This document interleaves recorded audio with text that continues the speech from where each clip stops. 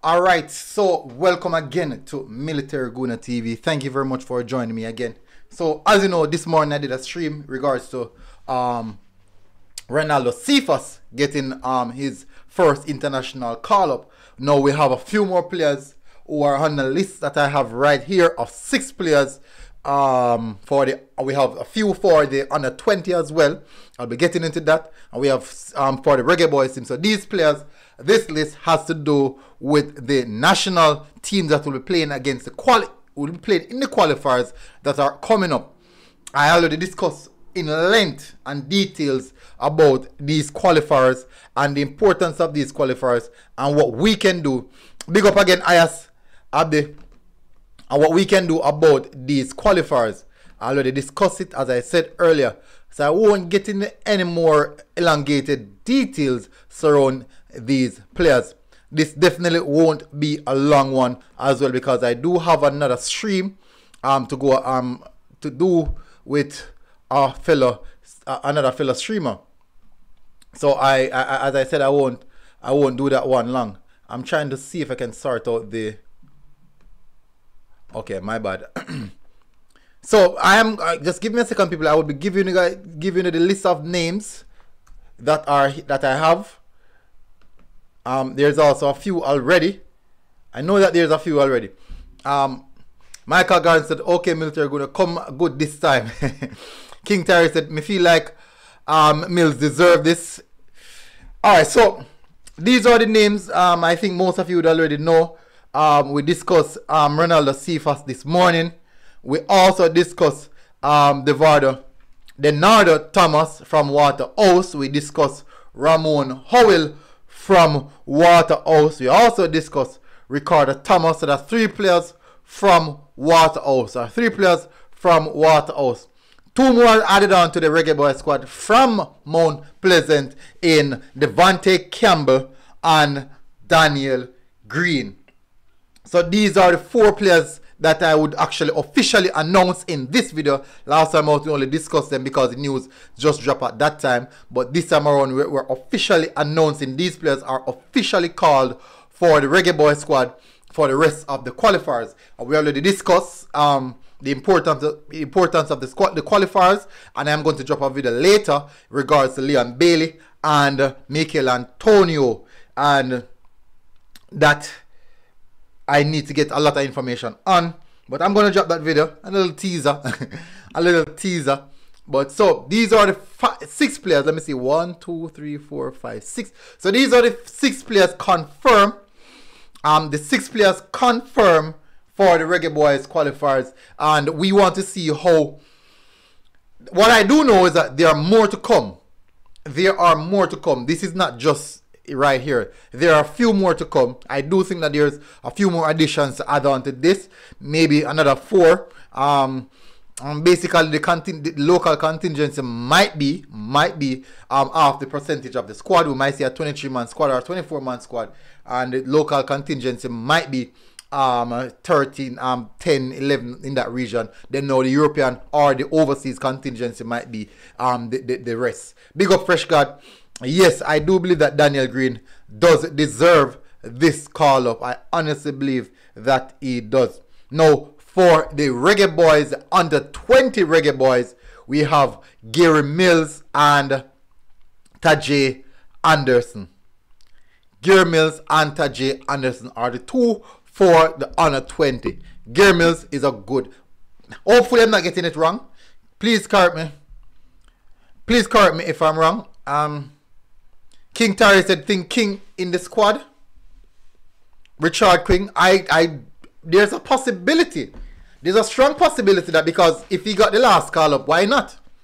And he looks really, really good. He looked really good when he came up the last time out.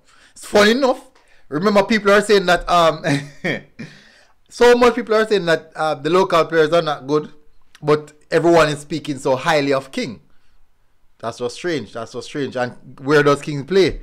Where does King apply his trade? Locally. So what I do know is that this is the world of football. Talent is everywhere. That is the reason why most clubs, no, you don't find clubs just going into England and taking players from the low. You don't really find that again. They're going into some second tiers and some third tier division to get supernatural talents. Look at most of the best set of players. They're from some clubs in some third tier division. That's what they get it from. Jamie Vardy didn't play professional football until he's 27. He was playing in some non-league.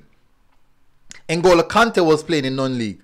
So that is football, people. So we have to be mindful in how we think, and we have to be objective in how we think as well. Don't really program our minds one particular way. But I do think that it's normally best when you have players, especially at this stage of any competition, to have players who are already embedded in a particular system moving forward.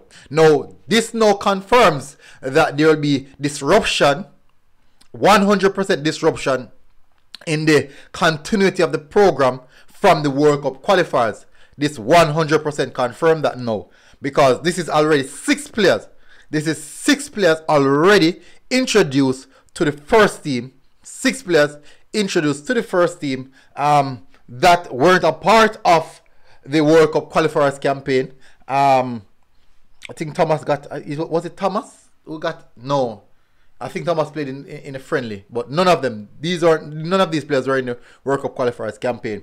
So in the issue of continuity, in which we always talk about, not only here but most other vloggers speak about continuity and building on team chemistry and cohesiveness, I am 100% sure that you won't see that.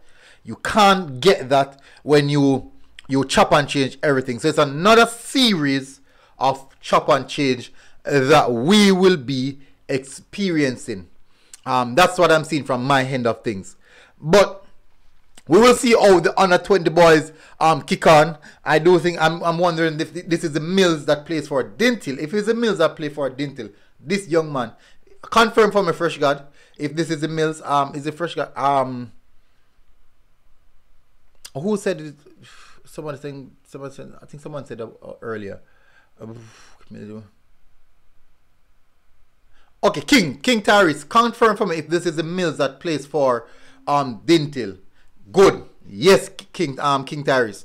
Yes, he is a very, very good target man, number 9. He is a really, really good number 9 target man. Physique, technical ability, really good. And I do think that he has something special. I 100% believe that he has something special and he can contribute something special in what we want to do.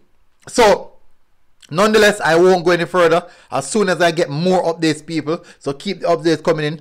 As soon as I get more updates, I will definitely drop them. I won't go any further. Michael Gardner said, is this the Mills training at Arnett? No, he's very, very good. I think this is the Mills that he's playing for. He's at Mount Pleasant. He's at Mount Pleasant.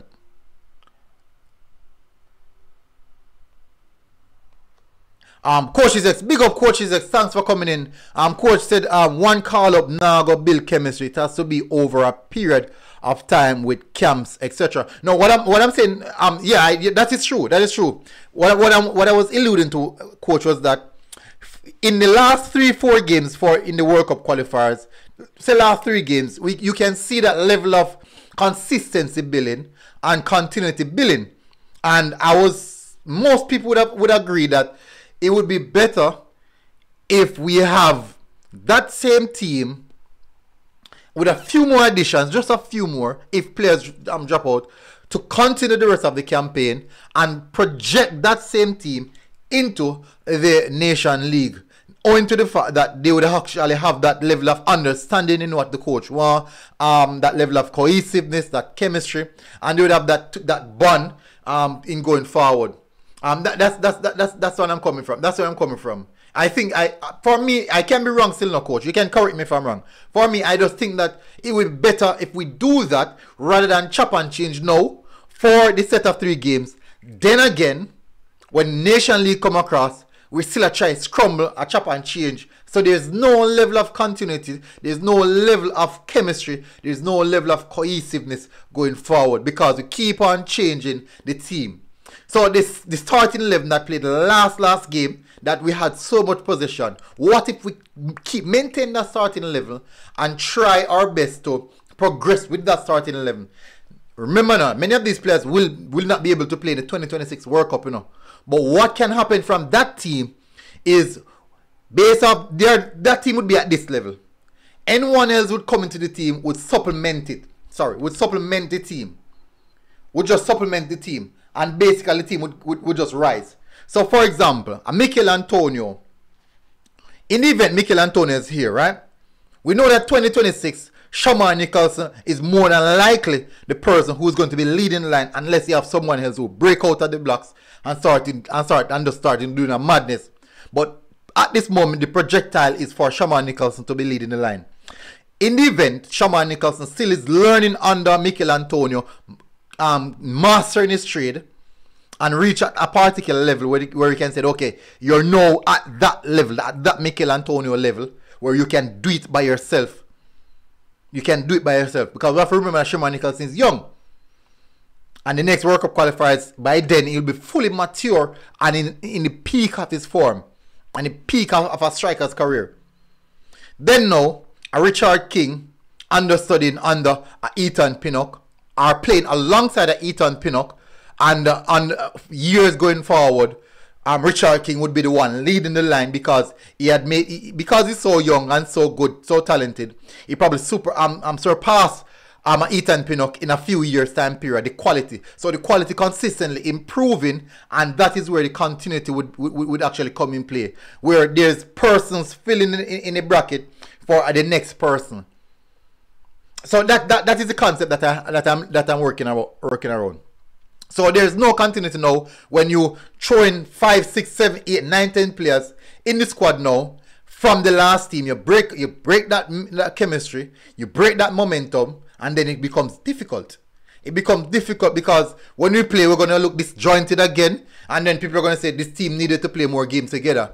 In which we already have had a team that was playing the entirety of the World Cup qualifiers campaign, and they could have kept that team.